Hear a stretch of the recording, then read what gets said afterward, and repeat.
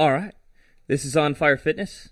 I'm your host, Mitch Stokes, and joining me today is Frank McDonough of Grass Hollow Archery Training Center here in Orksburg, Pennsylvania. Say hello, Frank. Hello, Frank. Can you tell us a little bit about yourself, Frank, for those of you that don't know who you are? Sure. I am the co-owner and founder of Grass Hollow Archery Training Center. I'm a USA Level 3 archery coach.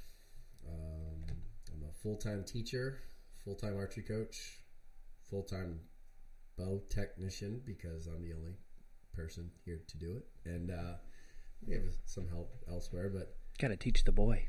Yeah, he's learning. He's a little young yet, child labor laws and all that stuff. But, and about 3 or 4 years ago, my wife and I came up with this crazy idea to try to grow archery in this area, and before you know it, we ended up in a 5,000 square foot facility. So, we're doing our thing. Awesome. And for those that don't know, I've been watching Frank do this for the last couple of years, and it's been pretty cool to watch everything progress from just a handful of hours, a couple lessons over the evenings and weekends in an old warehouse in a basement to a full-fledged training facility in here. I mean, he's got a shop in here. He's got an office. He's making T-shirts. He's teaching kids. He's taking kids to tournaments and doing really well.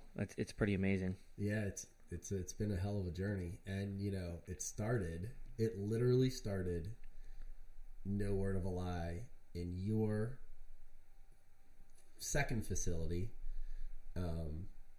and my reintroduction to a lot of what we're talking about tonight, just the performance aspect of yourself and having the enjoyment of mental anguish in some ways of training, and the realization that the body has to move and you have to be challenged and that you have to learn to be comfortable doing uncomfortable things.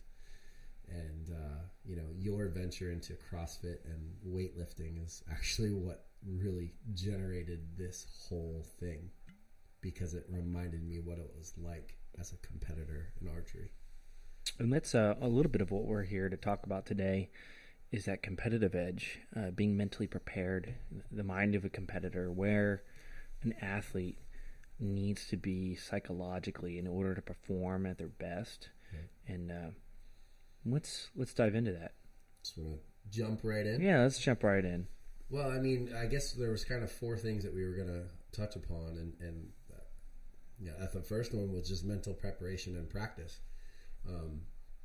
And in working with you, working for you, moonlighting as a weightlifting coach because of being a CrossFit coach. I'll never say that I was a legitimate weightlifting coach, but Lord knows I found that weightlifting, Olympic weightlifting to be specific, is super addicting. And it's the mental challenge, and good Olympic weightlifters are people who are they enjoy the grind of trying to get better. Mm-hmm. Right? They thrive off of it. And, absolutely. And professional archers or archers of high levels enjoy that same thing. And really early on, I learned when we as in Fluid Fitness, Fearless Barbell, dove into the Olympic weightlifting, and I dove into that as well as being part of your staff.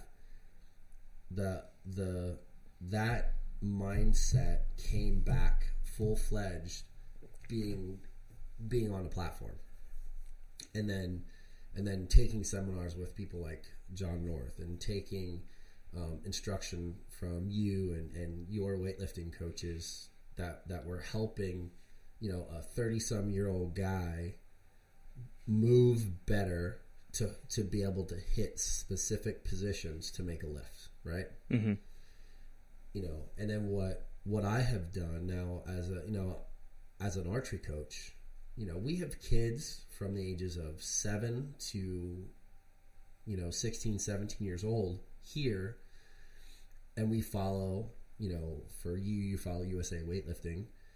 Lord knows there's tons of weightlifting opinions out there. But, gurus outbound. Yes, yeah. Well, and archery is the same way. Yeah, but we have a system that we follow, and we follow the system at the Olympic Training Centers. It basically, for the most part, is teaching. Imagine that. Yeah, I know. Yeah, and so we teach kids to move correctly with archery so that they can find success. And the mental preparation side of that, first and foremost, before we even dive into the things we do to mentally prepare them, the first thing is they have to move correctly. They have to be in the right positions at full draw during their shooting process in order to be accurate. It's the exact same with weightlifting. It's the exact same with snatch and clinch. Oh, that snatch. Yeah, that goes snatch. Very little room for error in that lift, and it's a mind game. Mm-hmm. Some of the best lifters out there, I mean, they'll just have a session where they're just falling apart. Yep. They're really trying, and they just keep missing that weight, and then you drop back down. And what do you work on?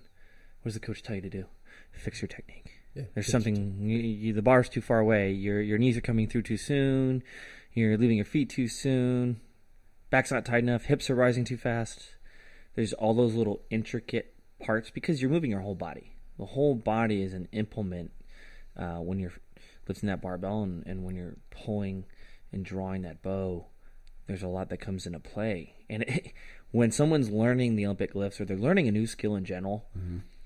it can be really, what's a word I'm trying to find? Overwhelming. Monotonous, too. It's monotonous, but it's overwhelming. Like, oh my God, he just told me to keep my back straight. Now he's telling me to push my knees. Now he's trying to squeeze the barbell harder. What is this hook grip? Yeah. Is a lot going on mm-hmm. in the mind, and focusing on that one thing at a time really helps, I think. Yep. When you're coaching a kid or yep. coaching an athlete in general, it doesn't matter how old they are, give them like 1-2 things. Here, that was really good, but I want you to do this a little bit better next time. Yeah, that's exactly right. And you were talking about lifters, where they get they hit like a block. You hit a block where you just can't hit a lift. You can't hit a weight.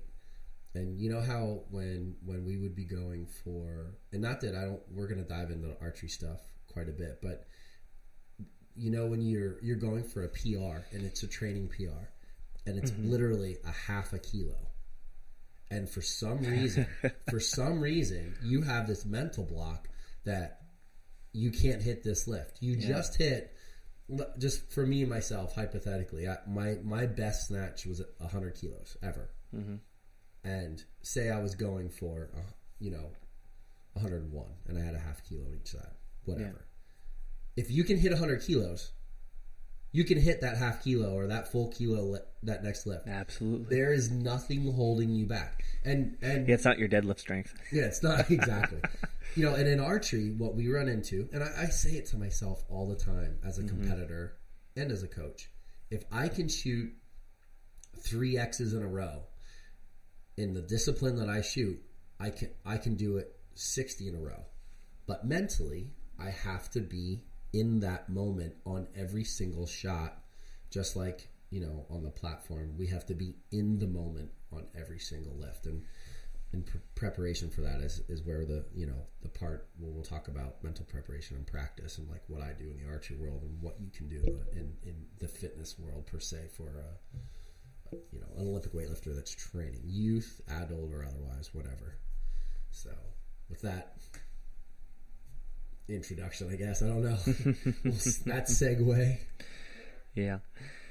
I mean, there is a lot to go on, and we've always talked about the similarities. There are differences, but it goes into a lot of the skill sports.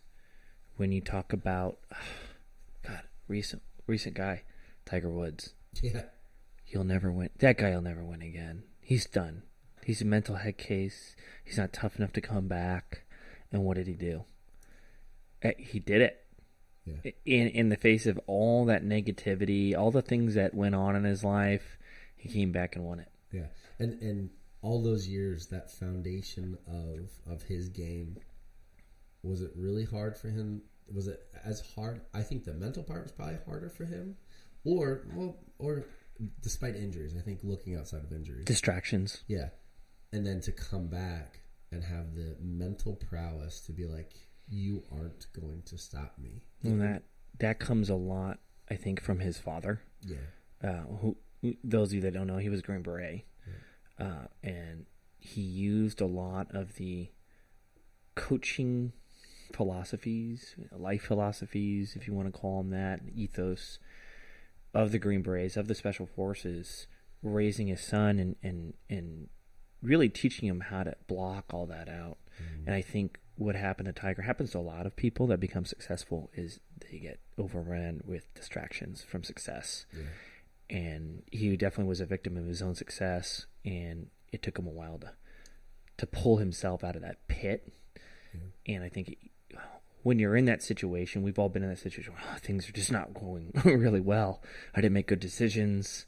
Things are falling apart. You have to rely back on that lesson that your dad taught you when you were like 7 years old, 8 years old, 12 years old. You're like, okay, I'm just going to put one foot in front of the other, and I'm going to ignore what's going on around me. I'm going to focus and get in, when people talk about that flow state, where there's nothing else in the room but the target. There's nothing else in the room but the barbell, whatever it is you're doing. Mm-hmm. And yeah, you know how when we're in that mind frame, we have that and I'm going to refer back to John North again, where he talks about like the barbell is like your enemy of sorts. I'm going to what is it? I'm going to slay the dragon. I think slay the dragon is a John North term. In the archery world, the shooting line is a very, very lonely and dark place. The competition line specifically, but practice just the same. So, what you need to do is you need to learn to be comfortable being uncomfortable. I literally just shot a video about being comfortable being uncomfortable. I swear I didn't see it. Freaking yesterday. I haven't aired it. It's for tomorrow's Food for Thought. Yeah. And for those of you that are listening, I do a Food for Thought on YouTube every Friday. I will be moving it to the podcast instead. I just find it's kind of cluttering my YouTube. Yeah. And cluttering the gym's page. People are there to work out and lift barbells. They don't necessarily want to hear my thoughts on life. So I'm going to move it to the podcast.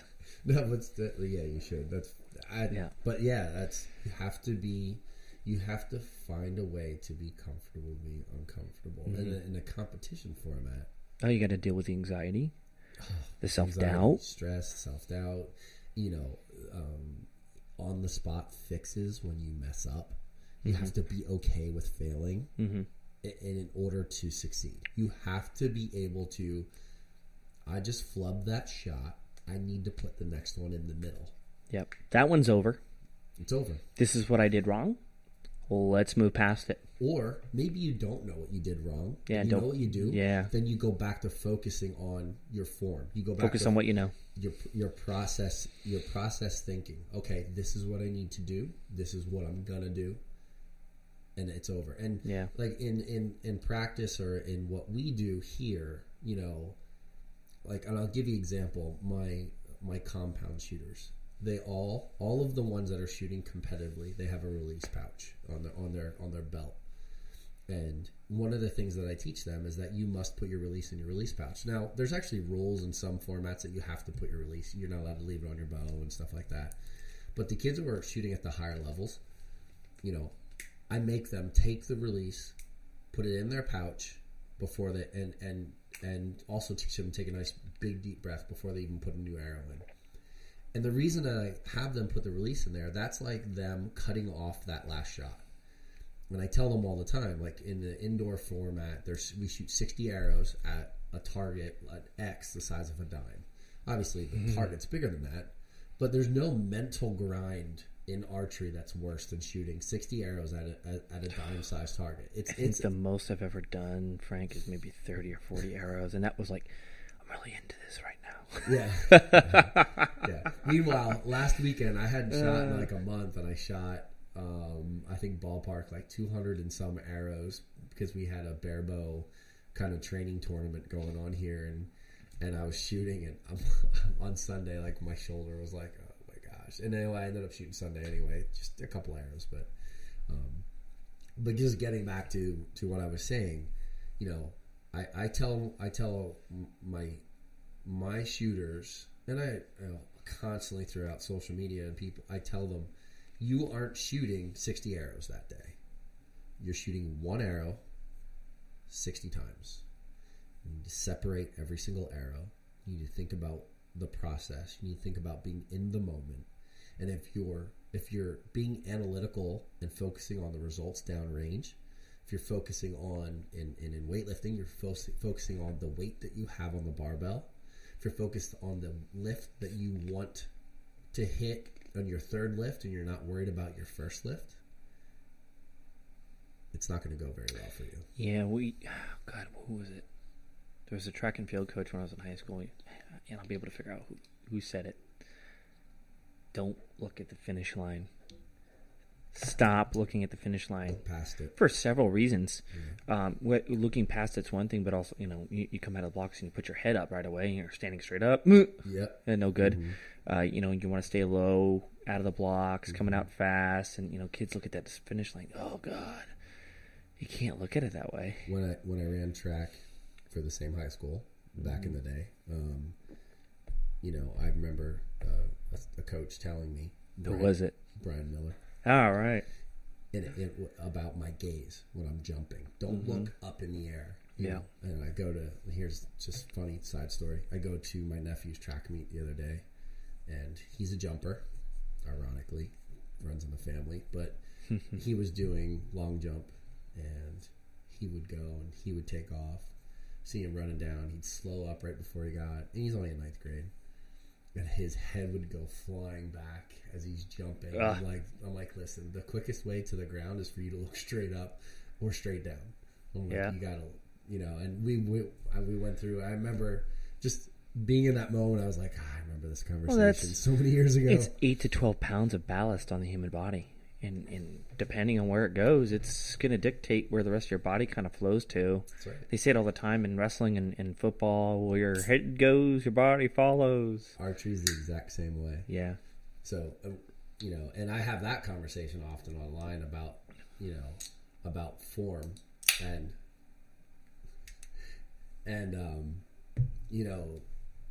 there's this idea. There's a lot of old school mentalities in archery, which is there is in weightlifting as well.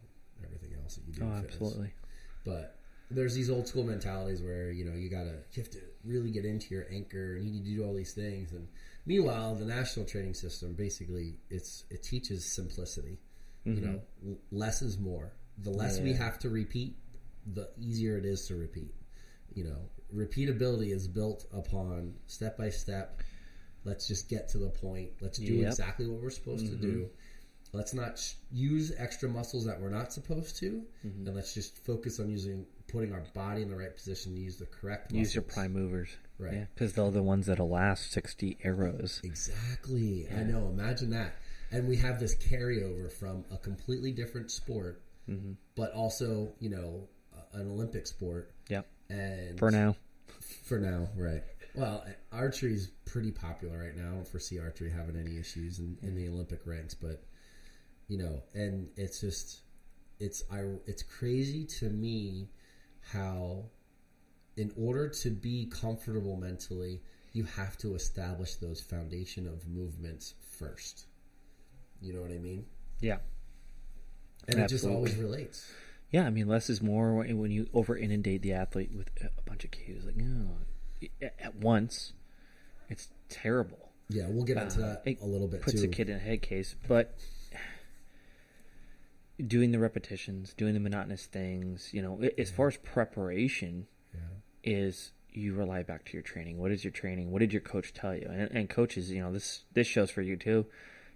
Stop saying so much. You don't need to give feedback every shot. No, if you're giving, hey, shoot 5, shoot 10. Okay, that's pretty good. You don't have to criticize and nitpick every damn repetition. And it drives people nuts. Sometimes it makes it uncomfortable that I don't give feedback sometimes. Yeah. How was that? I'm like, I don't know. It was your first deadlift ever. Give me 10 more. I could tell you what I'm really looking at here, Once isn't enough. It's just like doing a study on something. Well, we only observed that once. It's an anomaly. Let's observe it 20 more times, and then maybe it's an actual pattern. Yeah, that's exactly right. And there's a time and a place for that analytical coaching too. You do that the feedback, you provide a lot of that in practice, in face-to-face contact, in private lessons or private sessions. You provide that stuff then. But what I see is, in the archery world, I see a ton of over coaching on the competition line. Oh yeah, like, hey, if he doesn't know it by now, or she, they're not going to know it now. Stop over it. You don't need to write a manual. Like, and sometimes it's almost like you can get in the trap of like almost trying to impress people with how much you know. Mm-hmm. But really, all they need to know is like in a lifting meet. My brother, we were at the Arnold a couple of years ago, and I hadn't really coached him in forever because he was lifting with John Zajac for quite a while. Mm-hmm. We got out to the Arnold. He asked me to count for him. We're out in Columbus, Ohio. I'm dead from eating Quiznos subs on the turnpike. Gave me really bad food poisoning. It was like the worst food poisoning of my life.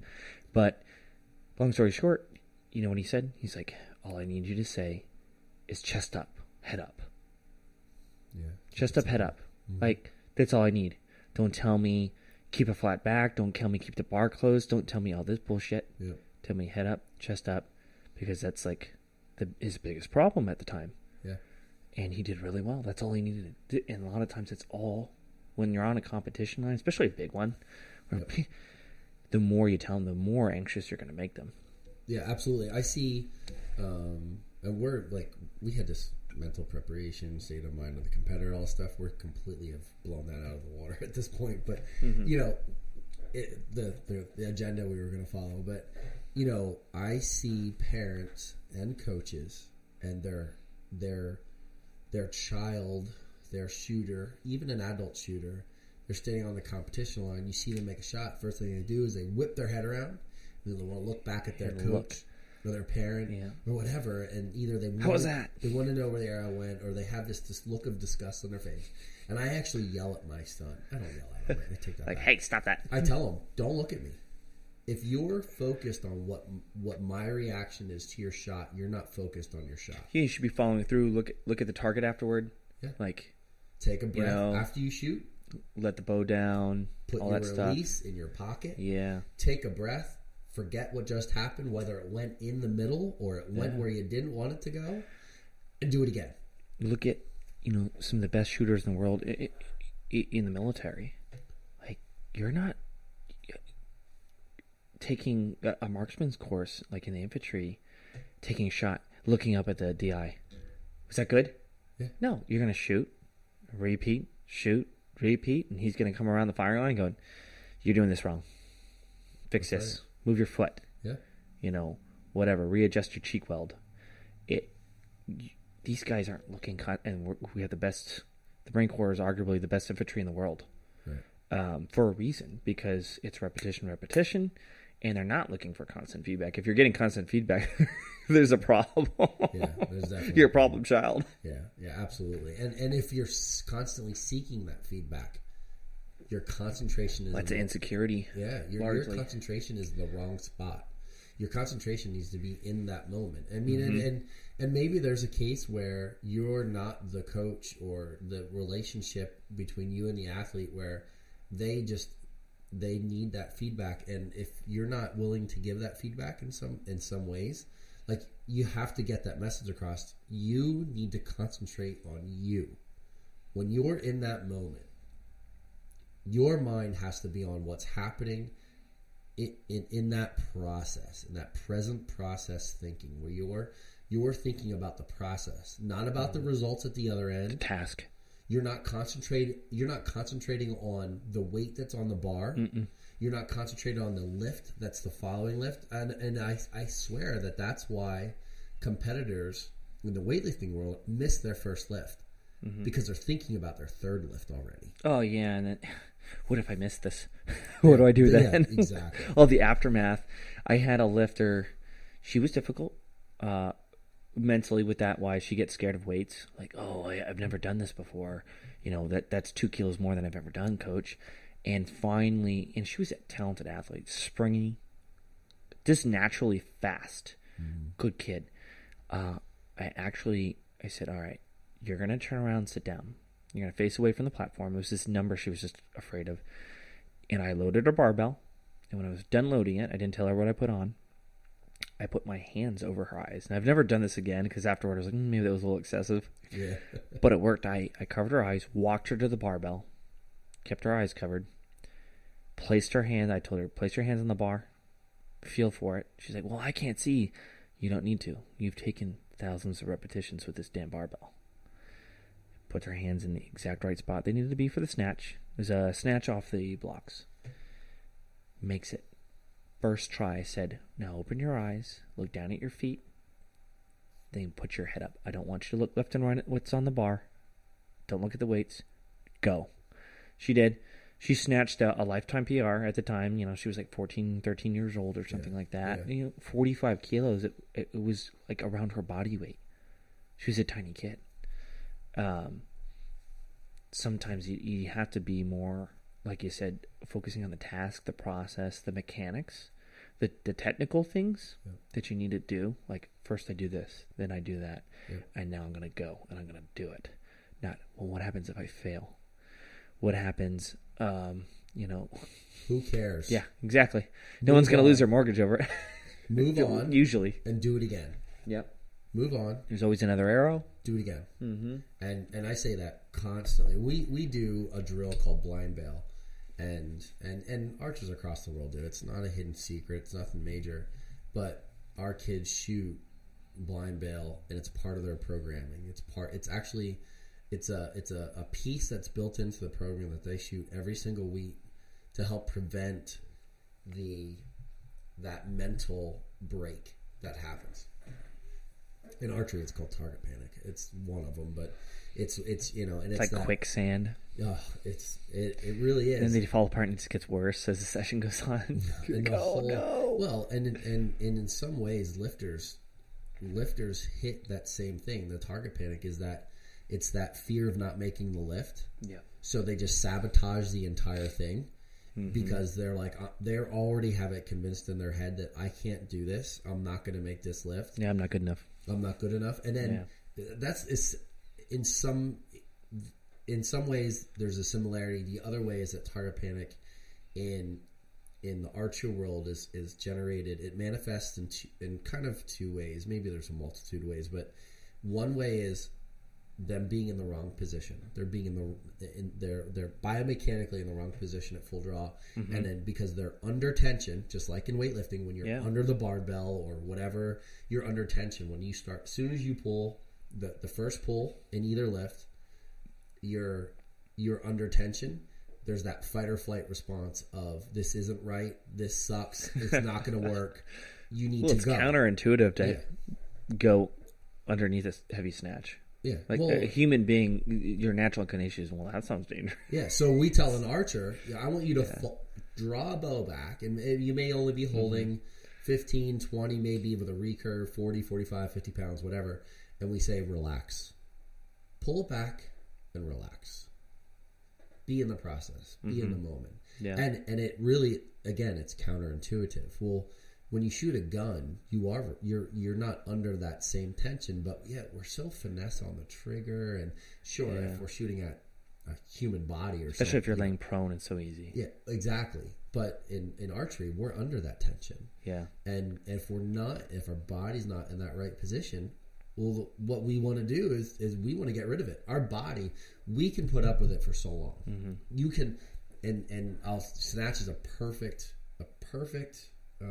example of this.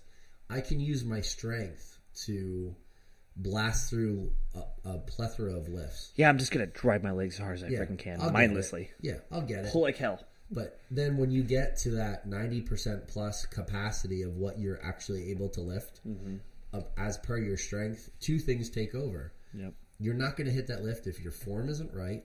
Yeah. If you're not in the right positions at the right time, and if mentally you're not there.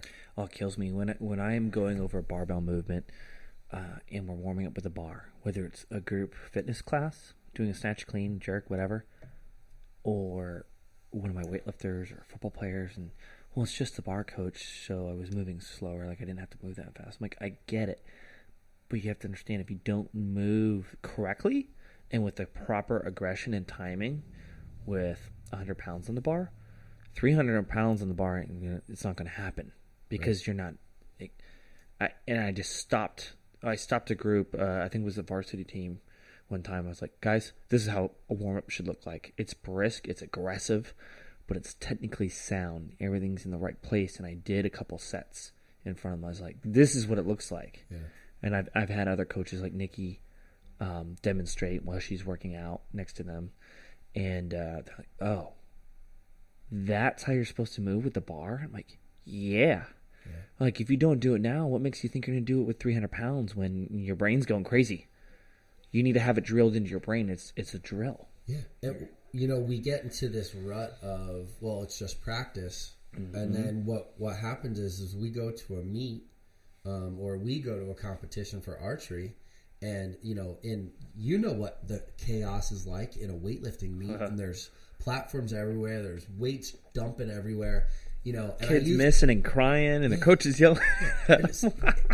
You just described an archery tournament. You see the exact kids will miss a target, and it's the end of the world. And I've seen kids get upset and they're crying, and most of the time it's the parents. It's the parents that are pushing, or a coach. In I've some seen regards. it both. I've seen some stuff I don't like. The anticipation of performance is, you have to do this. And they have that, whether it's I invested the money or I invested the time or whatever, you need to make this happen. And it's just that attitude that, listen, this is what I'll say. I watched my 12-year-old shoot with target panic for over 2 years.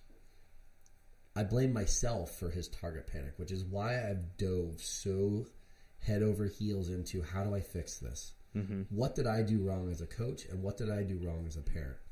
And you know what it was? It was too much, too early, too fast. Yeah, I mean, that can happen. I got a kid, and there's always that kid. Man, he's awesome. Uh-huh. Look at him move. He's almost 6 feet tall, and he's only 14. Beautiful. He moves beautifully. He listens. He does everything you ask. Real easy to coach. And then they have a bad session, and then you have to remind yourself, oh, he's 14. He looks like a young man, and he may be really talented, but at the end of the day, they're 14. Their brain's all over the place. Their mental focus is all over the place. They're going through puberty. Yeah. They have things they're thinking about. Their body changes. Limb proportions change. All that stuff. And then you add in something in the mix like, my dad's the head coach and the owner of the facility. Yep.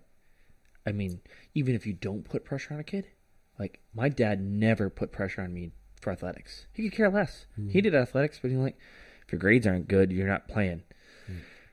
I still put pressure on myself. What if I fail? What if I suck? What if I don't get a starting position? Like, I put pressure on myself because, it's a father-son thing, I think. Yeah. It's tough.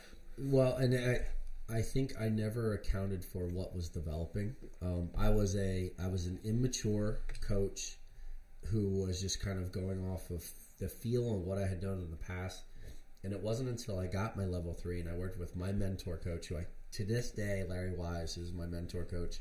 He even, now that I'm a barebow competitor, he kind of, I feel like he stalks my Facebook page. And if I post a video, I've gotten a message from Larry. He's like, send me that video. And he'll send me that. And just the impromptu, this is what I see. And I trust his word like it is, written in the Bible. Because, and it's because, not just his experience, but like he authentically believes in the same system. Now, yes, I came from that system, but, but it's a shared philosophy. It is a shared philosophy. He's a level 4 coach. Yeah. He coached at the Olympic Training Center. He's coached some of the best young competitors literally in the world. Yeah. And, what I learned educating myself as a coach is that, my son, his draw years ago, I put him in the wrong positions. He was a growing young shooter, and if you can't just let a kid shoot at the same draw length and not expect things to happen.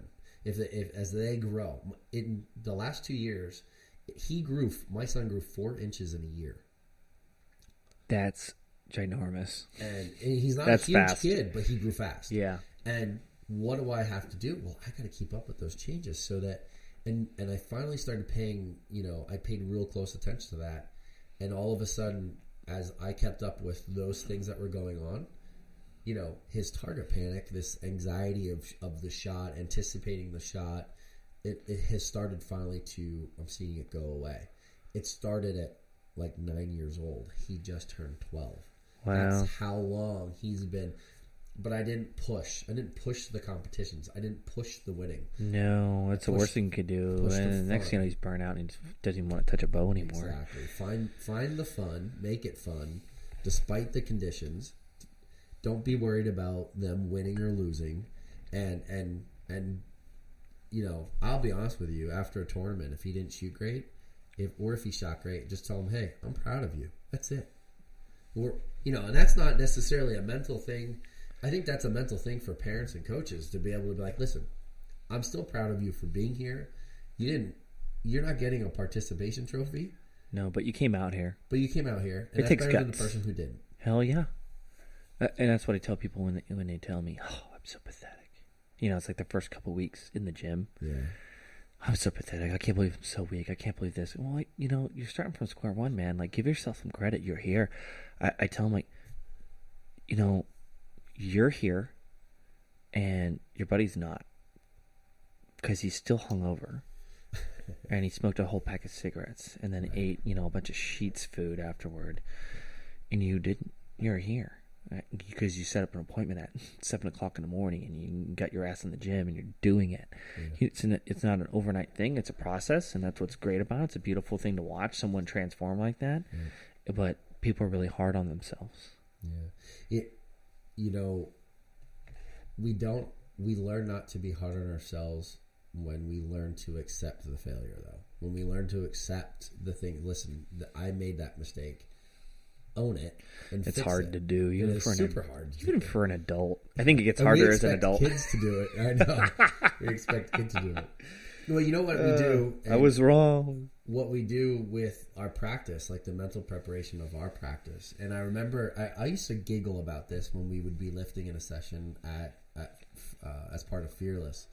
We would have 6 platforms around, and the little laundry room thing. Yeah, you remember that? That was fun, though. It was fun, but I used to laugh at people who got freaked out over, like, if the music stopped or if it was in between songs, or if you walked in front of their platform and stuff. Yeah. And I know there's like lifting etiquette and there's archery etiquette in don't walk in front of someone when they're taking a shot. Yeah, all that shit.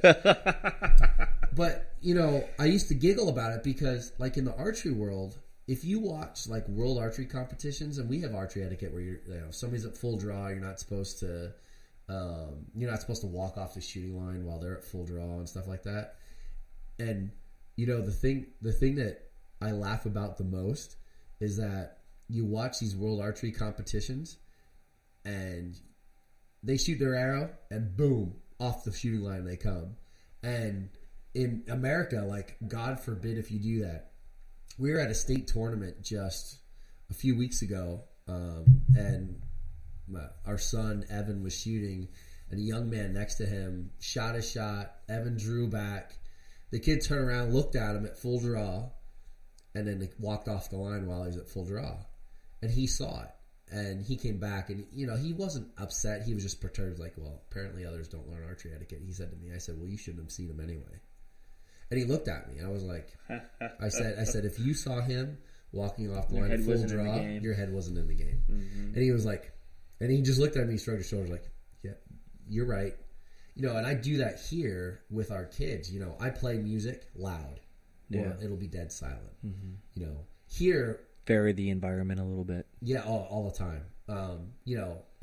I kind of personally, I picked a situation, I'll walk off the shooting line here while somebody's at full draw. Not because I'm trying to be unethical. It's because it's going to happen. It's going to happen. It is going to happen in a tournament process. Yeah. And if you let that screw you up, it's because you're not in that present process thinking. You're not thinking in the moment You're worried about other things. And on the how many excuse me. Ooh. You know, in a couple weightlifting tournaments I've gone to with my daughter. Man, I got like a frog in my throat. Excuse me for a second. That's okay, Frank. You clear that throat. Little bubbly helped a little bit there. You go and you see you're lifting in the back room, or you see people on the platforms practicing their lifts, and you get out, and then all of a sudden it's silent on the platform, and all these people are staring at you. Talk about opposite environments. You hear the stuff in the background, but you don't really hear it. No. You get out. It's like you're underwater. As soon as you get out on that platform for the first time, and you go down, you put your hands on the bar, and then your coach is like, and you know your first position is, you know, all right, well, hips up, chest up, and your gaze all of a sudden goes to it, and these people are staring you in the face. In archery, it's the same thing. Yeah. You know, you go out, you stand on the shooting line, and you're all of a sudden you're there, and it's just you. And then before you know it, 2 minutes runs off the clock. You have 30 seconds left on the clock. You still have to shoot an arrow.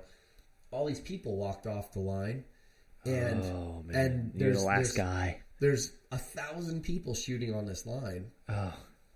You're the last person. You got 20 seconds to go, and you have to put an arrow in the middle. Where does your mind need to be? Stop thinking about the time. Don't think about the time. Draw how you need to draw. Take your breaths. Execute. Go. Yeah. Execute. Yeah.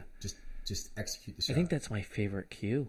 I use the most is, all right, go. Yeah. Pull. Yeah. Go. Absolutely. Like, stop thinking and just go.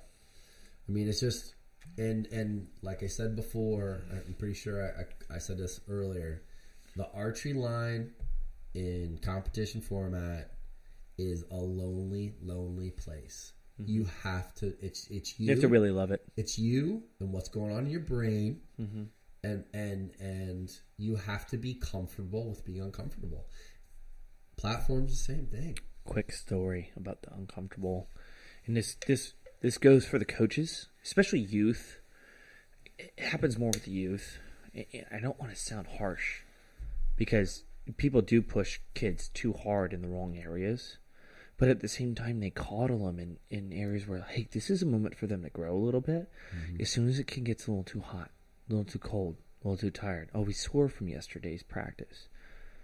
Okay, I understand that, but guess what? We're practicing again today, and so is everybody else.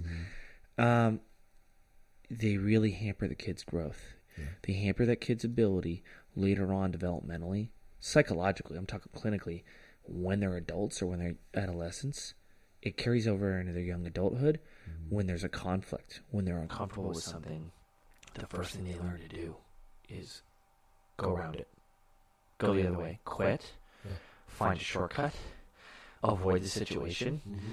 Mm-hmm. It's terrible. Mm-hmm.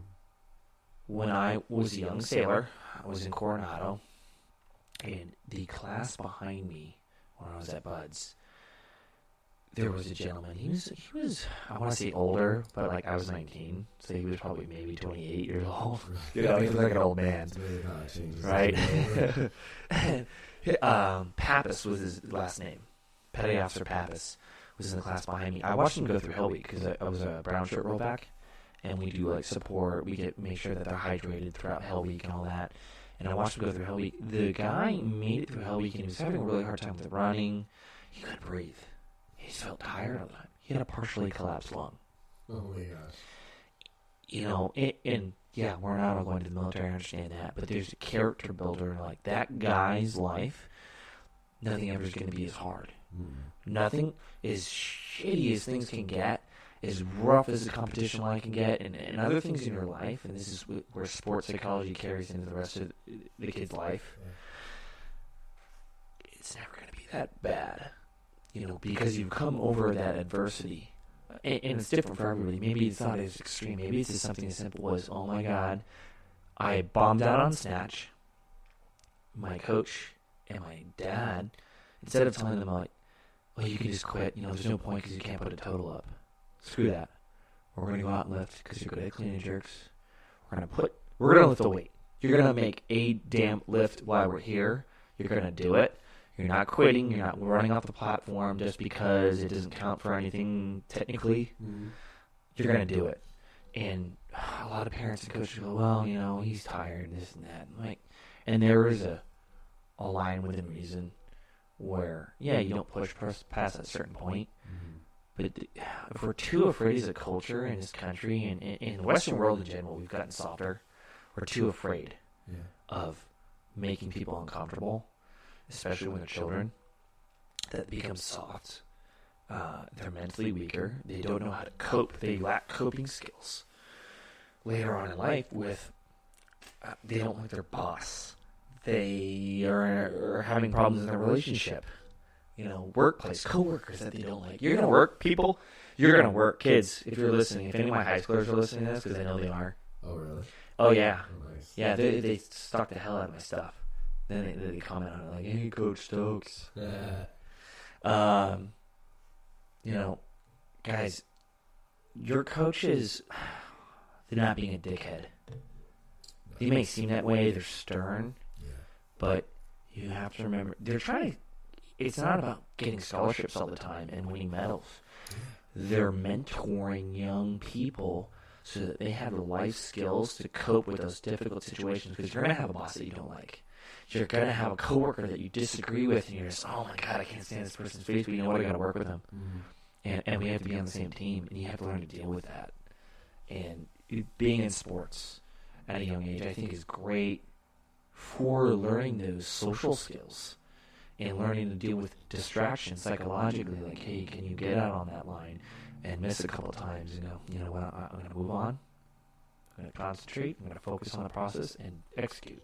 Yeah, and in the professional archery world, there's a bunch of different disciplines in archery. There's this men's open where they have the best gadgets, and they are shooting perfect scores every competition. The amount of pressure, you add money into it. You add professional, where these guys are living. There's only, in all of the professional archers in all of archery, there's a very small percentage that are truly professional and are living off of it, right? Those are the guys who are really under pressure. So they have to hit that dime at 20 yards indoors. We're just using that as the our example. The margin of error is really small. Super small. Yeah. And if they miss that X, they miss that small little dime-sized target one time, they're probably out of the money. And they can't think about that. No. So that's where you see, your top performers are the people, they're not thinking about the X. They can shut it off. They're thinking about being in the moment and making the shot happen the same every single time. And, and I switched, so... And I guess one of the reasons I've dove into this, and I switched 3 different disciplines in the last 3 years. And I shot that men's open, I shot that style, and then went back to Olympic recurve, which is the style that you see on the Olympics on television all the time. Isn't that how you learned originally? That's how I learned as a junior Olympic archery development shooter. Started out with a compound, really young, and then by 8 or 9 years old, started Olympic recurve. And I was a really good youth, well above average, pretty solid youth shooter, top 3 in the country stuff, around my preteen and teen years. And I switched as an adult and as a coach back to Olympic recurve because I wanted to grow that side of my team. I wanted my kids to see it happening. And Rob Koffel recognized that. He's the owner of Lancaster Archery. He kind of supported that endeavor. And then this year, I had a really good year as a renewed Olympic recurve competitor, and good enough to be top 30 in the country for indoors last year. I don't remember what I had finished, and switched to in August of last year, I switched to competition barebow. And barebow is probably one of the most difficult competition class out there right now. And that's, shooting the Olympic style recurve, but with no gadgets, no sights, and you're really just relying on form and it's honestly a lot of the mental process, the process, present process thinking of avoiding the target pain, avoiding the body's signal to say you got to go now, because you have to be able to be, again, being comfortable, being uncomfortable. Yeah, you got to ignore that fatigue. It's so hard. You have to get over it. Yeah, you have to. So you rely on the body. You rely on the body being in the right position all the time. We do that. I'm trying to think of sport we don't do that I've coached. Football. Coach Schiffer from up in Myersville, he loves doing this to a kid, and like in between squats, like, hey, I want you to get down in your stance. No, that's not a good stance. Get in this stance. Okay, load your hips. This is where I want your feet. This is where I want your hips, your shoulders. This is your weight displacement. All right, stay there. And the kid thinks, well, I can stay in my stance all day. And then they're shaking. Yeah, within a minute. They're like, less than 20 seconds.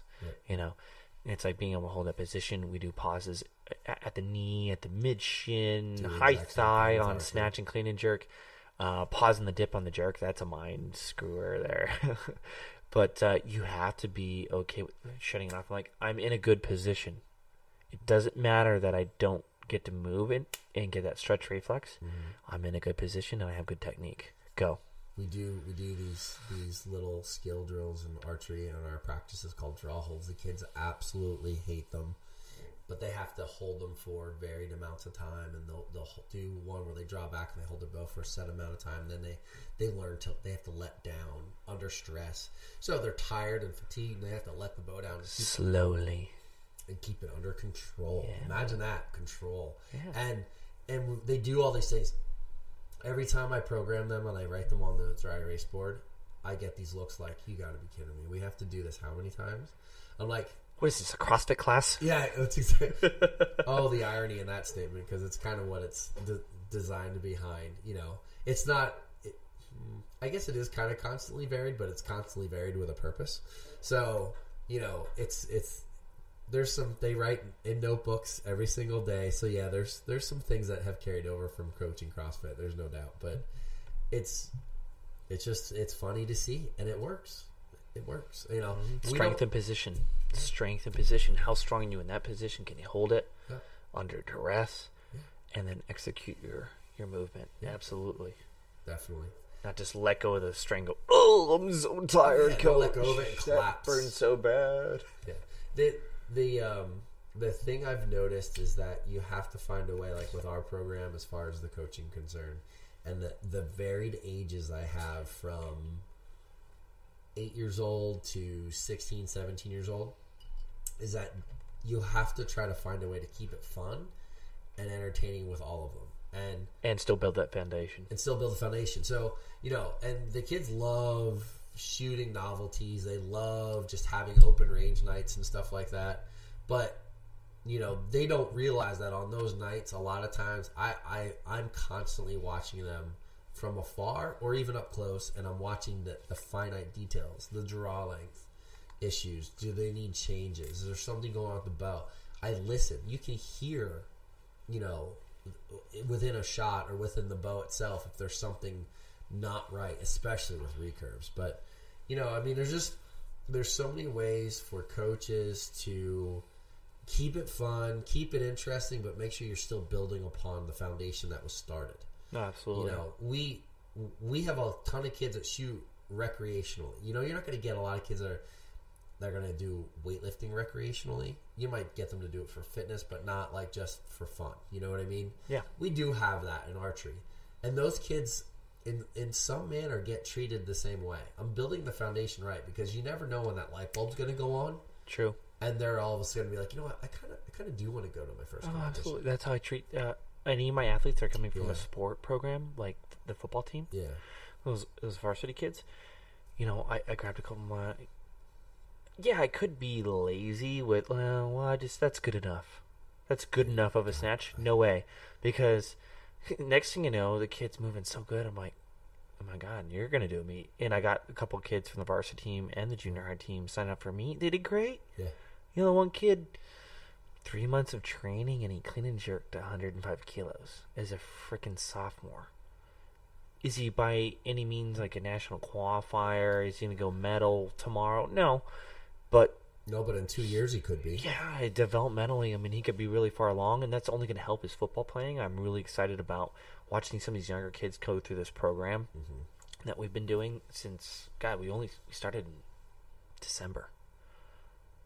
I think he's power cleaned 110 kilos.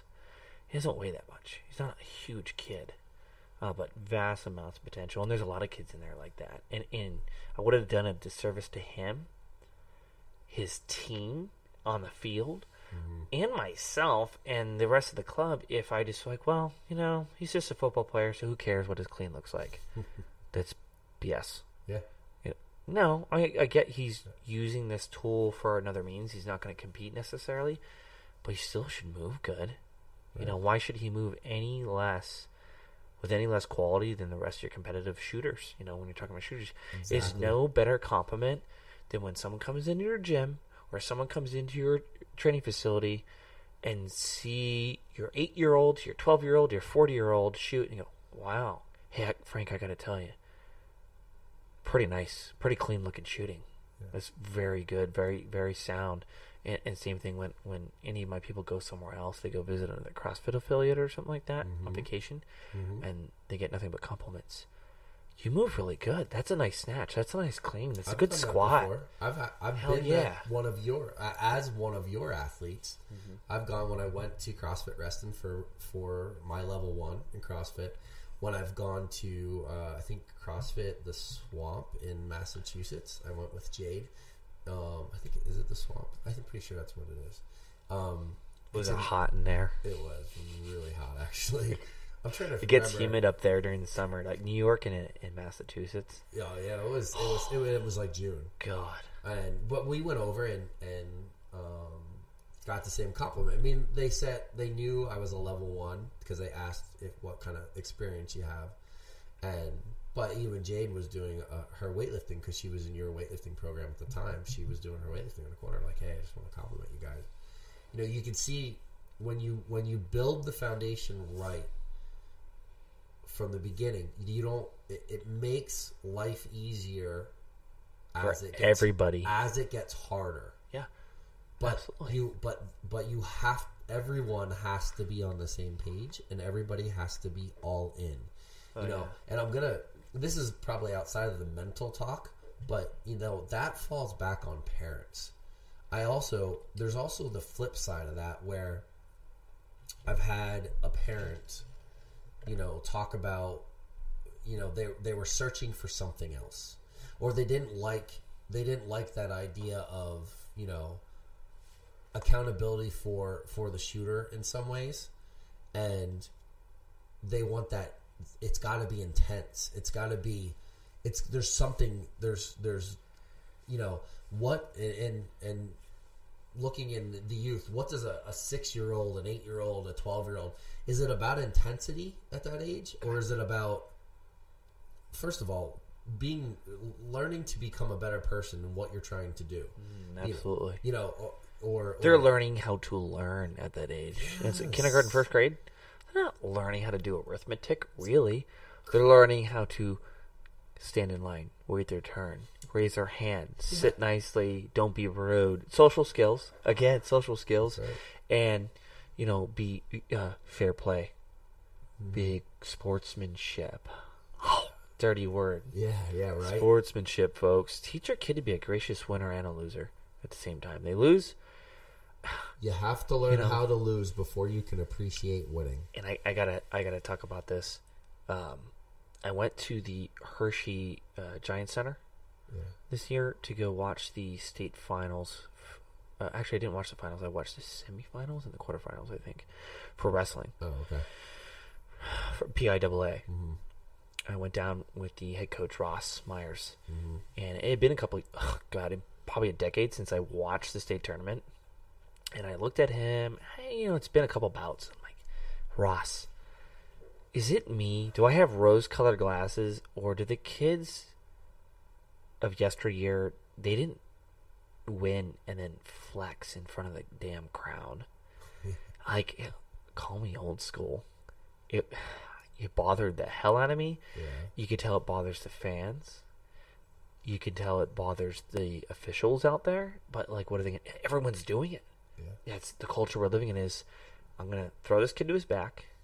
You know, win by 6 or win by 1, doesn't matter. I'm going to flex in front of a crowd. I hate it. Listen, there's nothing wrong with being exuberant and excited and jump up, scream, you know, and scream your head off. Yeah, but I mean, don't show us how badass you are, you know, because show us how hard you worked. Yeah, well, I mean, a little emotion is good. We know how hard you worked. Oh yeah, you're in a state championship. Yeah, we know how hard you worked. We don't have to prove it to us. Yeah, but if a kid wins, and the official steps in and puts his hand up, and then he goes over and shakes his opponent's hand and shakes his head coach's hand, that's not showy enough anymore. Yeah. When did that become not enough? And I had nothing against celebrations. Yeah, celebrations are fine. The kid is athletic, and he wants to do a somersault in the middle of the mat afterward and put his hand up that he's number 1 because he just won the state finals. Hell yeah. I love seeing that kind of stuff. I like seeing the emotion, the excitement. It's not supposed to be it. You know, like an intimidation. Yeah, and it's not supposed to be a funeral parlor either. Yeah. You know, that's one thing. Some sports I can't stand, especially weightlifting, and it's turned around over the last 5 years. Yeah, I felt like you were at a funeral. Okay, there's the golf clap. Yeah. Well, that was weightlifting kind of. We have the same problem in American archery. You go to another country or watch some of these, like the competitions in Nimes or in Rome or any of these other countries, and they're making noise and they're celebrating in general. Like that's just, but for some reason in archery or in American archery, and it's been improving dramatically in the last couple of years. You know, they're like, it's like dead silent. It's that Anglo-Saxon ancestry bleeding out in us still. That's exactly what it is. It's incredible. And that's improving in American archery, but and it has to for, and this is way off base, but it has to for American archery if we are to survive and maybe even make it to like mainstream television, or for us, it's got to be exciting. So there's nothing wrong with excitement and being proud, but at the same token, like, we don't need to be, what's the word? Obnoxious? Yeah, obnoxious is a good word. Exuberance, great. Happy. You know, smile. Dance. Break dance on the mat. I don't care. Whatever. Break dance on the platform. Just don't be obnoxious. Don't be disrespectful to your opponent. You know, because really, especially in the weightlifting community, I've seen two different polar opposites. I've seen people who are like that, and then I've seen people who are exuberant, but happy and gracious, and they go back in the back room, they high-five each other. Hey, that was a really good lift, man. Congratulations. You know, and they just got beat. Congratulations. Like, that was something else. I liked watching that lift. You really held on it. You fought for it. Good for you. Mm-hmm. Best man won today. Best woman won today. Mm-hmm. There's nothing wrong with that, you know. Not at all. But again, you know, going back to our conversation about how you train, you know, train so that you're duplicating as best as possible the environment you're going to compete in. And that, you don't know what that, you go down to the American Open and it's loud. There's platforms everywhere and there's weights slamming everywhere, you know. And next thing you know, your hands are bleeding. You're feeling dizzy because you just cut 34 pounds over the course of 4 months. Exactly. But then you go to a local meet, and there's like 25 people in front of you, and you can hear a pin drop. Ugh. You know what I mean? You can hear a pin drop. Tension's like a string. Exactly. And we run into the same thing in our format. And yes, you got to mix it up. What we're doing a lot of right now is, and I run this thing called Online Archery Challenges, where people shoot live on Facebook. We've been doing it since 2015. I like that. Yeah, and I was thinking about this today just in preparation for our conversation. Imagine if you went on Facebook Live and had your lifters lifting in front of people that are peers. You know, and it's funny because I did one the other day, an online tournament. I did it on the GHA page, and I was talking to one of the founders of something called the Push Archery. They're like a big traditional barebow archery, brand.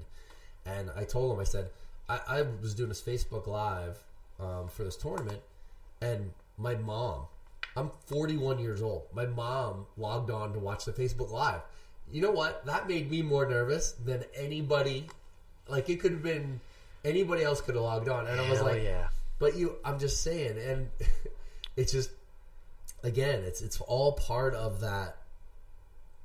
I think the very first statement of this podcast, being comfortable, being uncomfortable. Oh, yeah. My dad watching something, any of my coaches that, like, mentored me as a kid, if they're around, that makes me nervous as hell. My brother. My baby brother. Yeah. Because he's got a mind on his head. That melon of his is just full of knowledge. Yeah. He's a big thinker. But especially with the weightlifting and the human movement and stuff, like, what is my brother going to think of this? Hey, was that good? And when he gives me, like, the fist pound, like, yeah, it was good, man. I'm like, oh, thank God. You didn't think I was an idiot. Yeah. But to get into what you were talking about, like replicating the stuff that happens in competition. So lately what we've been doing is time sets on snatch and clean and jerk. And we've been building volume on this. Their work capacity has been going up every weekend. But, hey, it's the end of the week. We're going to replicate competition. We're not just going to have a max out session. That's easy. Anyone can sit there and do heavy singles.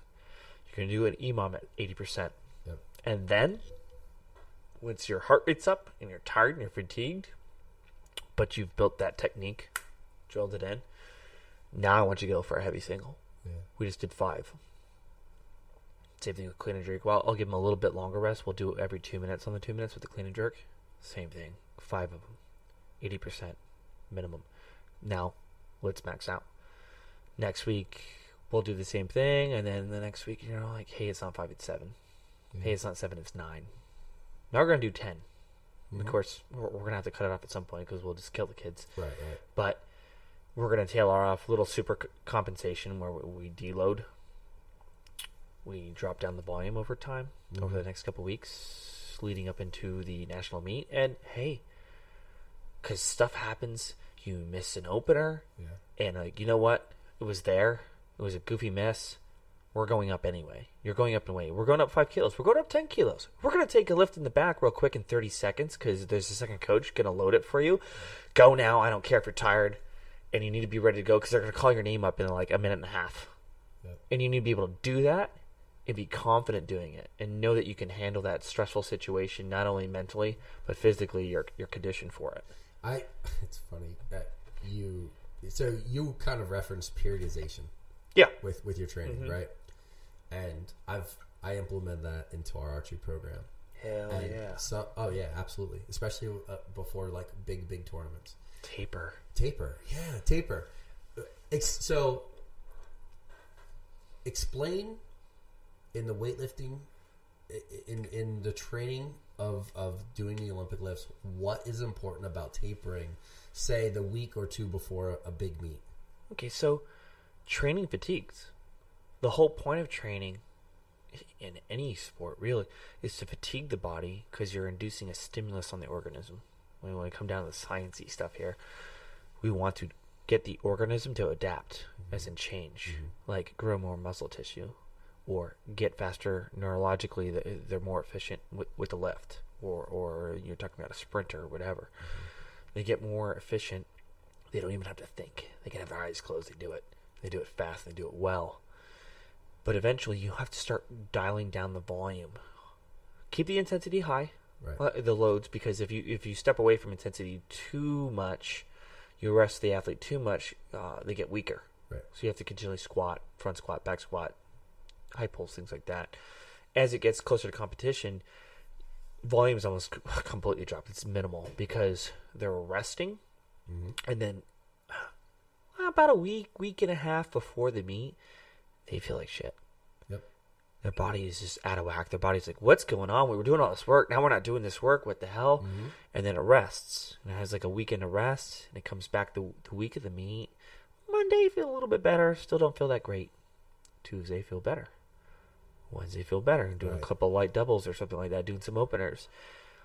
Day or two before the meet, they're almost like they're jumping out of their chair, like I wanna lift heavy. Yeah. I know, it's good. Yeah, You're rested. exactly. You're rested, and you're at your peak strength. You're peaking right now. You're rested, and you're at the strongest. You're at the fastest, neurologically less fatigued, so that when we show up Saturday or Sunday morning, whenever lifting time there is, they're ready to go, and they're at their peak performance mentally and physically. Yeah.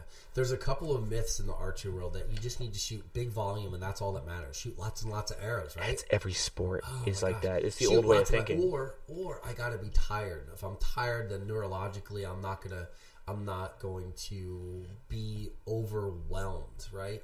And there's this thing, it's funny because in preparation for this podcast, I posted in the one group, and I remember the one shooter. He's been here a couple of times. He posted like his thing is he shoots when he's tired, and for competition. I'm like, and I didn't go into any detail, and knowing Bede, he'll probably listen to this because he's just that type of mind. He wants to know things. He's interested in just details. He works in the medical field. Like It's a future coach. yeah, I would say so. And I don't That's know where him it that starts. well. That's where it starts. If he's they from have out a of the natural area, but- curiosity Absolutely, yeah. in something like that, they want to know the inner workings. It's not like challenging you. It's like, well, I want to understand what's going on with myself and my training. That's a good sign that and it's not, they don't have to be the best athlete. We talked about this last night, well, with the other podcast with John, about just because they were a good athlete doesn't mean they'll be a good coach. Oh, for sure. You need to have someone that's analytical, that understands processes, and has a yearning to learn like that beyond themselves. They want to know, well, why do we do this, and how does that work? Yeah. And someone that doesn't get enough credit is some of the high school coaches when we talk about tapering, and they understand how to not fatigue an athlete. Two opposite ends of the spectrum. You have parents that see their kids lifting weights, like, he looks like he's standing around and lifting weights. He's not sweating really that much. Yeah, he's not working hard He's enough. not working hard enough. I have to shoot 100 arrows a day because that makes then I'm working hard and that's going to make me a better shooter. But yet my movement patterns suck, or mentally I'm not in the where I need to be. So what am I reinforcing? Yep. I'm reinforcing bad Bad movements, movement. or if I am in the right position mentally, I'm in a shithole. Excuse my language. Sorry. This is not FCC regulated. Okay. I dropped the F-bomb last night, so don't worry about it. But I'm saying, I'm concentrating on the wrong things, and I'm just shooting a whole bunch of volume. So then, come the week before a tournament, I'm still shooting, hundreds and hundreds and hundreds of arrows. Going into the tournament, I think I'm going to be top at the best of my ability. Neurologically, my system is going to be recovered. All of a sudden, Hell I'm going to no. be no. You're not. You're fried. You're fried. yourself. That's right. You might shoot okay. Yeah. You might do well. Yeah, the parents want to see their kids fatigued. If they're sweating, they're jumping up and down, doing ply box till a half hour straight, doing all kinds of goofy stuff on the speed ladder. And there's time and a place for that stuff. I do plyometrics, but I don't fatigue them because they get slower. They get sloppy, and then they get at risk for injury in the middle of a set like that. And then you have a coach that he's been in the system for 25, 30 years. He's been coaching since, I don't know, coached me. He's still coaching track and field. He'll tell the kids, guys, rest is important. No, we're not going to go that heavy. I actually want you to get a lighter implement today, and I want you to throw X amount of throws, and then done. I want you to stretch out, go home, eat some carbs, drink some water, get some sleep, and recover, because in the next couple weeks, we need to be ready to peak for this big meet. Leagues is coming up. Districts is coming up. States. Track and field athletes, if you're listening. Your coach isn't a bonehead. Just because he's older than you doesn't mean he's not in tune with what's best for you. He's been coaching that long. Yep. He's seen it all. I have that. I ran into that a couple of times where, our kids will shoot big volume, a prescribed amount of time before a tournament. And the week before, all of a sudden it dives off. It dives off a little bit, and we're doing some fun stuff, and they're doing blind bail, and they're like, well, why is this all we're shooting? This feels like it's not enough. And I just, Good. Yeah, I know, right? Yeah, and I want to say That means your work capacity is up, and it's good. We want it there. you want to be here. You want to shoot. It's not a matter of, and I see it all the time. I even see it online, and I do some online coaching, and I do some online video analysis and stuff like that. And I shoot X amount of arrows per day. I'm good. I'm used to it. It's not a matter of being used to it. It's a matter of letting the body neurologically recover, letting the body mentally recover, and the desire to want to be there. The desire to want to be in that moment. The drive. When the drive, if you're not in that, I'm here all the time. This is what I do. You're not. There's no drive. No, you're like you said, I can shoot more than that. Good. You want to be here right now. Yeah. That's where you want to be psychologically when you show up for competition, or even training. Sometimes I understand that there's training days where you're like, I just don't want to be here. I'm so tired. I got other things going in my life, and you push through that, so that, and then when you do taper, and you get in that state where like, I want to be here. I'm so psyched. I feel great. I'm jumping out of my pants. I really want to lift weights right now. That's where you want to be. Yeah. You don't want to be like, I'm so tired. My hand hurts. My knee hurts. My back hurts. I'm so tired. I didn't sleep last night because of my anxiety. I don't even feel like lifting today, and I'm at a national meet. Yeah. That's not the place you want to be in. Yeah, and then that's the moment where, because mentally you're recovered, because physically you feel good, and because neurologically you're recovered, you step up to the competition line, and all of a sudden, your very best. You're your very best. Better than you've ever shot. You have the ability to concentrate on being in that present moment. You have the ability because you're firing on all signals. And you know why? Because you rested. Because you recovered, and because you took that time to just concentrate on those finite details. And I think it was Travis Mash who was a weightlifting coach, obviously, which most of the people who listen from the fitness side are going to know who he is. He had said should if they don't, yeah, right. When an athlete is at 90% or better of what they're lifting, there's no coaching to be done. When they're at their peak performance, there's nothing that there's really, and this isn't verbatim, but what are you going to do for them at that moment? They have it. Can't lift the bar for him. You can't shoot the target for him. Yeah. You can't throw that pass for the kid. No, that's right. You have to create the environment within their training so that they can perform as good as possible. But what's more important is that they have to understand what's going on behind it, why they're there, and be okay with, listen, you got to fall back on the process. You got to fall back on your form. You need to fall back on everything that you've learned and just make it happen. Do it. Go. Frank, what do your notes say? Because I know we've gone on a tear. I don't want to miss things that we were like looking forward to talking about. I think we covered almost everything. Yeah, just a little organically. Yeah, for the most part. I mean, it's just there's one specific. Do it. There's one specific quote in here that I wrote down. It's the mental break comes from having an analytical, conscious focus on the results and not the creative feel process. Oh yeah, absolutely. So I just got done with taking a course in writing in the social sciences, right? You gotta cite everything in APA format and all that nonsense. But if you focusing on, oh God, if I'm gonna mess this up, I'm gonna get a bad grade, and then it's gonna affect my GPA, and it's gonna affect my post-grad stuff, you're missing the point. The professor wants you to write content. Meaningful content, meaningful research content on a subject matter. He allows you to pick something that you care about, gives you a general outline. Like it's an argument, or this one is persuasive, or this one is a critique of a study. I want you to critique a study. Pick any study you want, critique it. If you focus too much on the end result, like, am I going to get a good grade on it? Where's the soul in it? there's absolutely no soul in just focusing on the end result all the time. Like, I gotta win, win, win, win, win, win.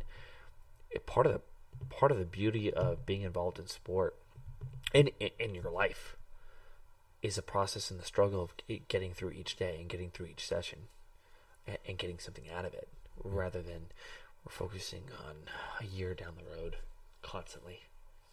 Yeah. Focus on the next step. Focus on the next arrow. And the now. Be in the moment. Absolutely. Be in the moment. It's, man, I can't. And it's so hard to get that across to kids, but I mean, honestly, it's hard to get across to adults too. Well, everyone's so distracted all the time, and we're all guilty. Mm-hmm.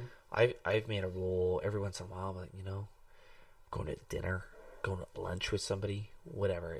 Whether it's with my 4-year-old, my girlfriend, my parents, a coworker, whatever. We're hanging out, or I just put the phone away. I leave it in the truck. I don't even put it in my pocket. I leave it in the damn truck. I'm jealous. Like just gone. Like, yeah, I own a business and I got to be on social media and all this crap. But you know what? Mm-hmm. Do I really need to know how many likes I got off that advertisement yet? Yeah. I don't need to know right now. It's okay. Yeah. That's a whole other podcast. Oh yeah, how about it? But the kids they're all over their phones and all that, and I'm like, guys, get off your phones. Unless you're using a calculator to do percentages, put it down. Go put it away. I don't want to see it. I'm gonna drop a barbell on the damn thing. There's so many distractions in our culture nowadays because of our technology is so handheld. Being a teenager is probably harder than it's ever been, and it bums me out. And I get annoyed with some of the culture changes. Like, come on, guys. Like, it's really not that bad of a practice. You guys are all soft millennials. But at the same token, I get irritated when a coach or a teacher or a parent, these kids these days, they've been saying that forever. They said that about my generation. They said it about yours. Hey, everything's wrong with the next generation. I don't know what's wrong with them. Well, you guys raised us. It's your fault. Here's the thing. They're a victim of their circumstance a little bit. Yeah. We raised them, and they were born in this world where everything's handheld, everything's available to them right away. I mean, can you imagine going through high school and having Google, Wikipedia? Mm-hmm. Like, you don't ever have to set foot in a library if you have a handheld electronic device that has access to the internet. You don't even need to go to a library. Life is easier, but it's harder at the same time. On top of the normal stuff of being a teenager and being an adolescent, and you got girl troubles, boy troubles, whatever. Bad grades. Your parents are hounding you for this. You didn't do your homework. Your chores are messed up. You got to feed your dog. Your goldfish died. Your little brother's bugging you and won't stay out of your room while you're trying to do your homework. And you're an athlete, a 3-season athlete. On top of that, and you got to hit the weights, and then you got to have good grades because everyone expects the best out of you. You have to be perfect all the time. Mm-hmm. Not only do you have to be perfect all the time, but you have to take pictures of it. Yeah, and post it on social media. And you have to take videos of it. And everyone's got a camera out at all times. And I feel bad sometimes. I'm like, oh my God, it's so cute. My kid's doing this thing with her friend. We were at Niagara Falls a couple weeks ago. Mm-hmm. And I remember seeing the pictures. I was trying to keep them occupied because we were waiting for the bus. And they're going kind of crazy. They're 4. One's 4, one's 5. Best buddies. And we're up in Niagara. And the bus on the Canadian side runs really close to the falls, and there's this big courtyard, like grass area. So I was like, "Hey guys, we're gonna have races. Do you want to do races?" And because my buddy had to watch the younger son, he's only like 3. He just turned 3, so requires more attention. You can't just have a 3-year-old just walking around the streets here. Don't miss it. It's a lot of work. So I'm like, okay, I'm gonna take care of the girls here, and just keep them occupied with their foot race. They started at one tree, raced to the next tree. We did it over and over and over again. And after about the 3rd or 4th time, I'm like, out of reflux, this is so adorable.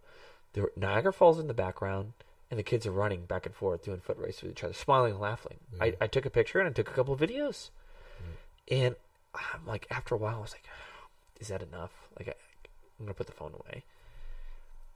you almost feel guilty about it. Like, am I that person that has the phone out all the time? Yeah, but at least you were taking pictures and videos of kids playing in an amazing moment, and you weren't looking and you weren't sliding down on your phone to refresh Facebook and see what your notifications were. No, that's where the disconnect is, and this is nothing to do with what your gratification. We started this podcast. Did I get approval?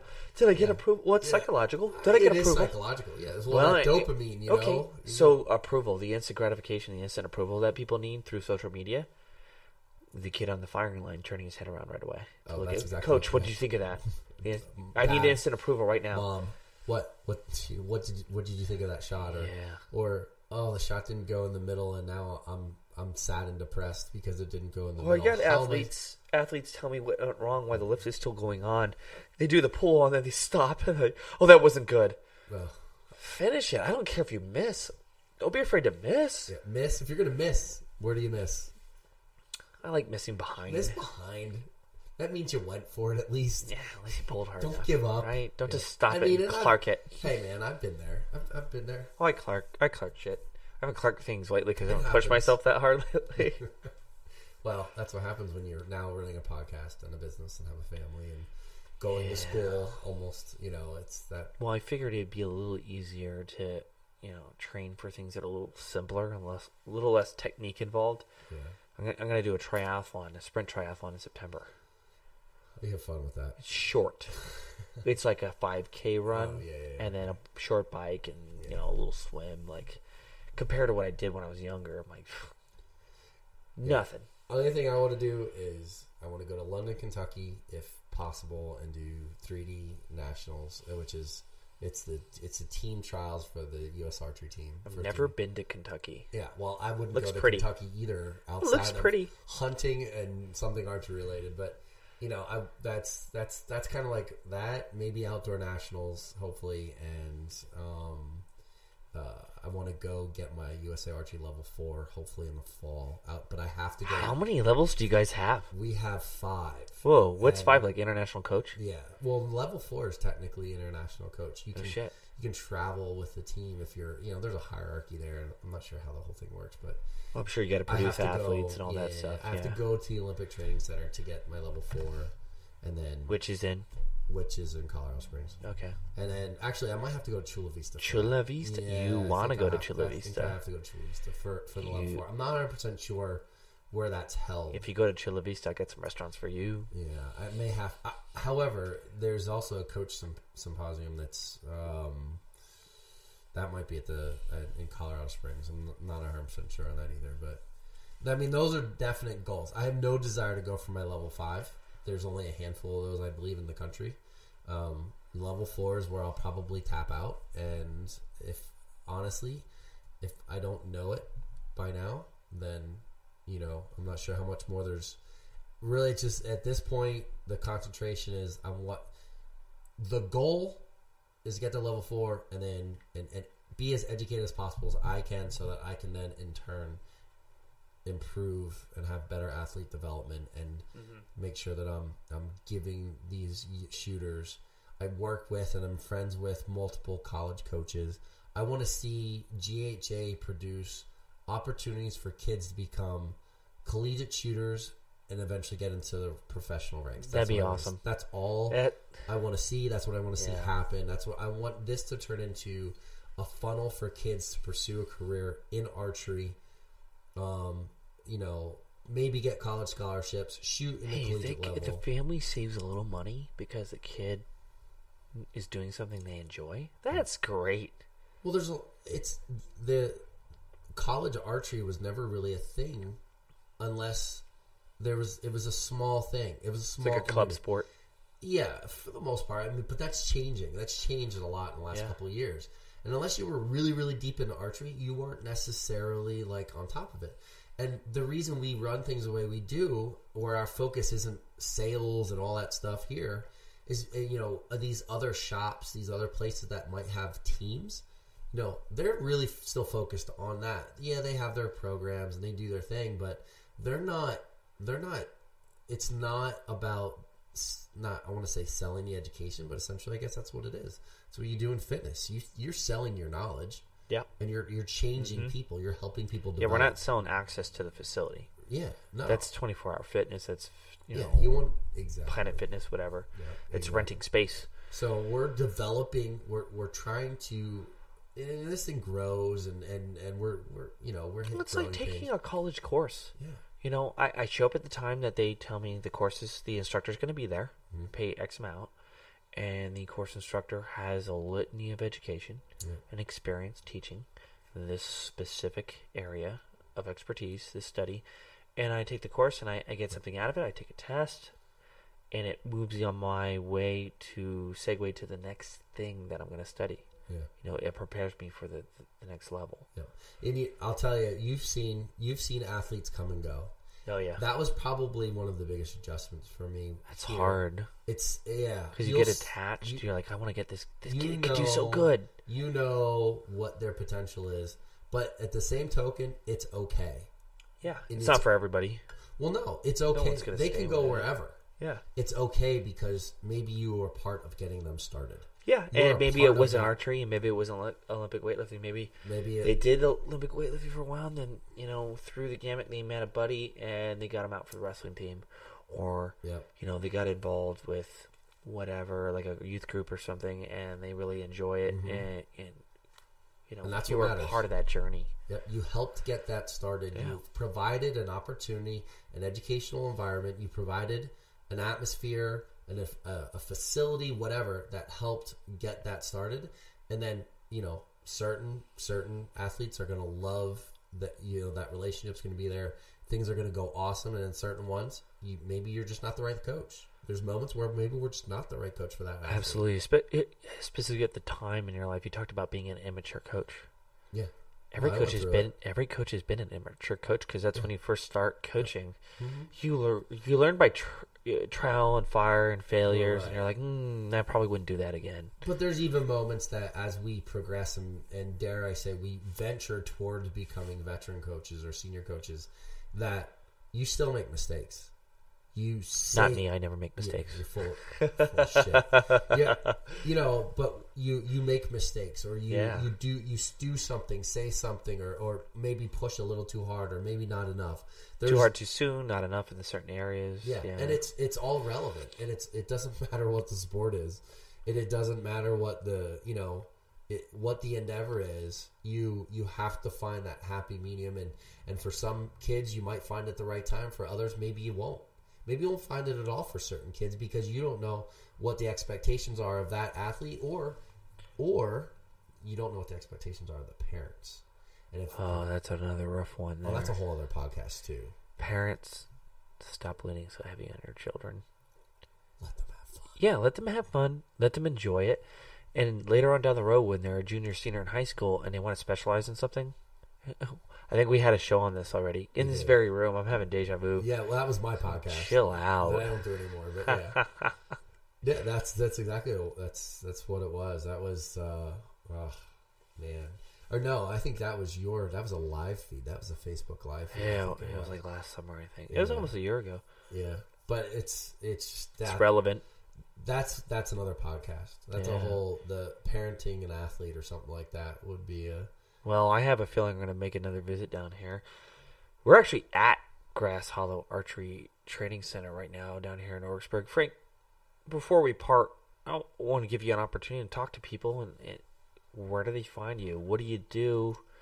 Why should they come down here to see you? Listen, Grass Hollow Archery is an archery training center for the recreational shooter, for the bow hunter, and for the competition archer. Honestly, we have a very unique facility where you can shoot indoors all the way out to 40 yards. We do all of the necessary bow work, but our bow work and arrow work is custom. We don't thrive on. We don't care what bow you shoot. We don't care what type of archery you shoot.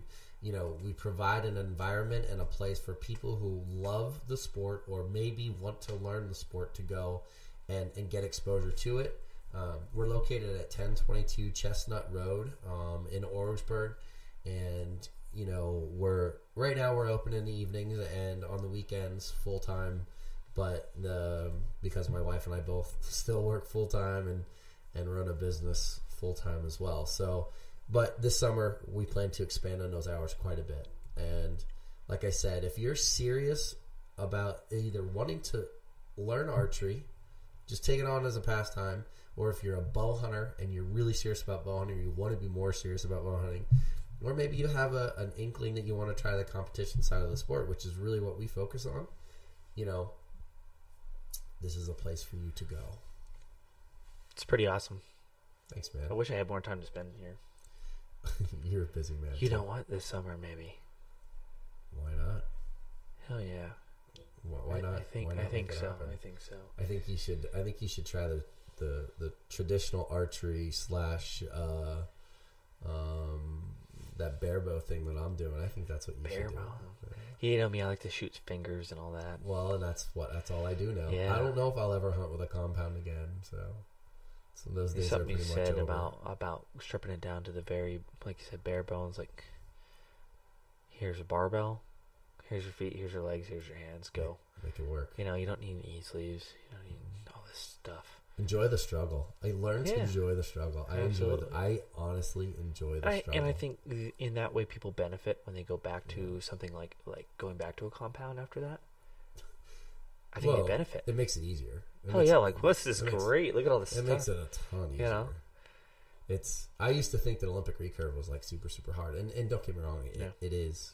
Compared to shooting compounded, it is hard. But man, when you take away all the extra stuff and you make it about your body and about your mind control and about your ability to relax under stress, man, does it change your outlook on what you're doing, and it makes it fun again.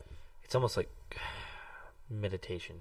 I don't want to get too weird, touchy-feely, granola with people, but it's like meditation. It's good for your mental health. Listen, there's proof, and I have a young man that's here, and there's research that's out there, but it's research nonetheless.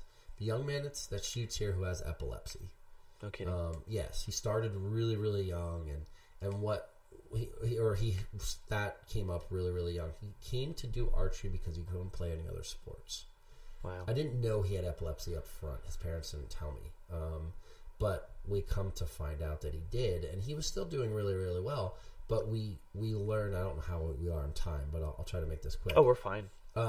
He started shooting, and was shooting compound where you have like peep sights and pins and you have to aim and you do all that nonsense. Yeah. And it was going good, but you could tell like he would phase out.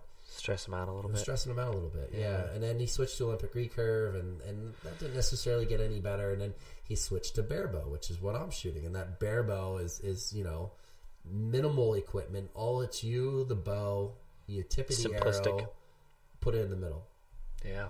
And all of a sudden, we just started seeing like there was changes. He was just having so much more fun.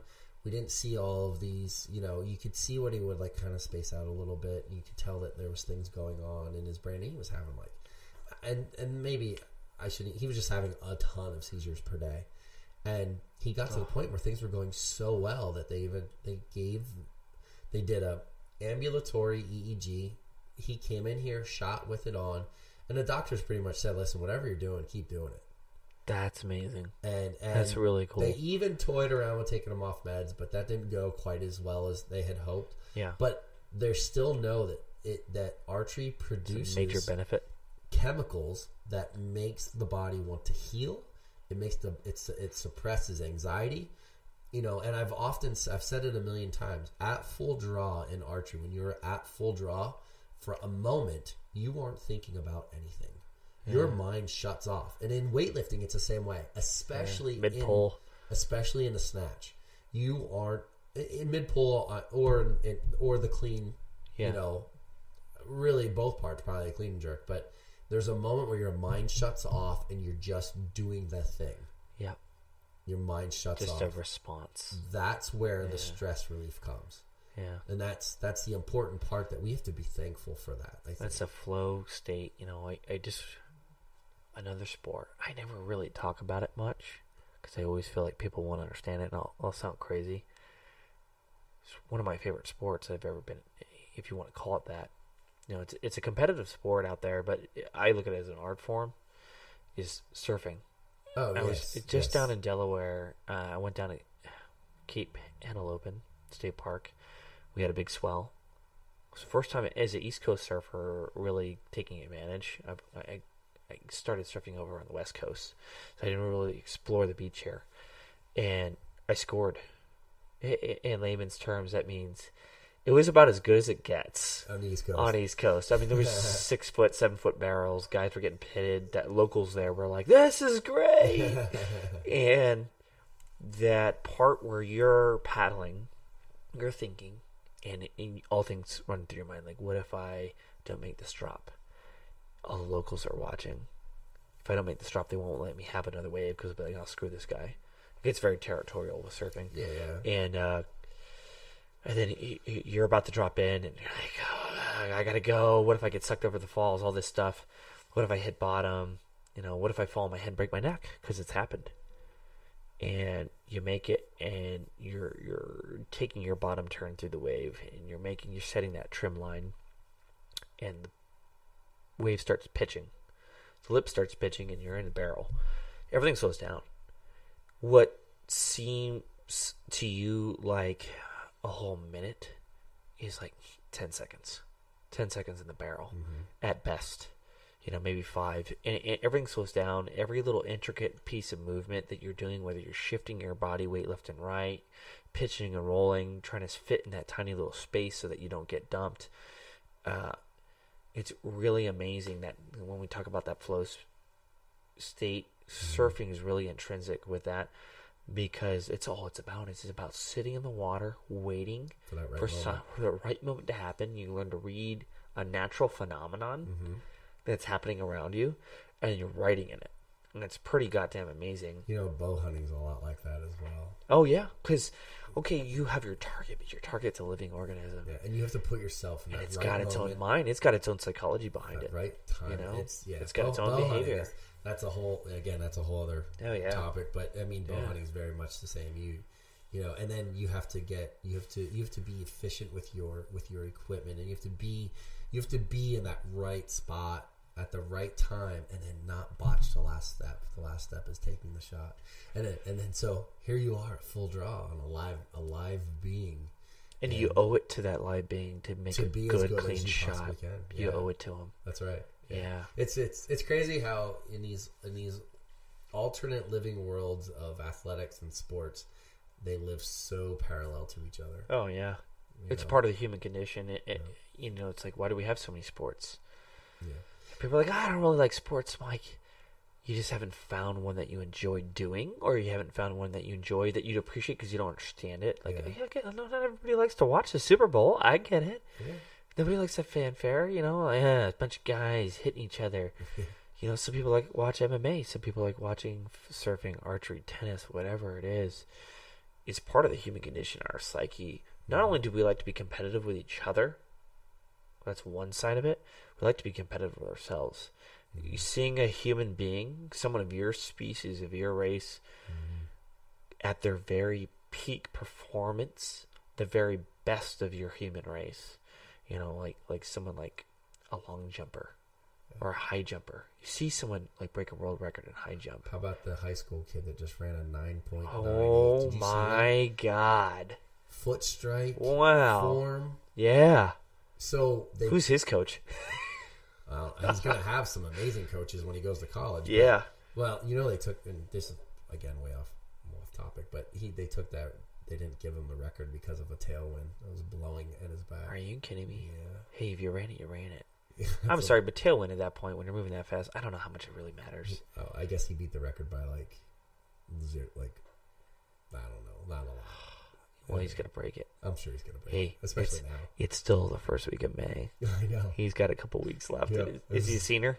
Yeah, he's got a couple. He's got states to go. Yeah, they call him white. They call him white lightning. If he's peaking and tapering, he's going to hit that. He's going to do it. That's right. Imagine that, peaking and tapering, periodization in archery, crazy. Yeah. All these concepts. But anyway, we probably breached on like. What's your address down here? I said it earlier. It's Okay. 1022 Chestnut Road in Orangeburg, and it's a big green round roof building. You can't miss it. We have an 80-yard outdoor range. We have a 40-yard indoor range, 3D, all the competition archery targets, and we actually just are working with the Orangeburg Gun Club, and we're putting in a competition 3D course as well, so that we're going to be hosting outdoor leagues this summer, and we're going to be hosting 3D shoots, outdoor 3D shoots, and we got a lot of things kind of coming along the way. But if you for the listeners, follow us at Grass Hollow Archery on Facebook. Follow us at Grass Hollow Archery. I think it might be GH Archery on Instagram. GHA, yeah, GHA. Yep. And if you really want to follow me on Instagram by all means. Second? Slightly above Slightly average. above Archer. average. Yeah, nice and humble. I like it. Little play on words there. It's slightly above average archer.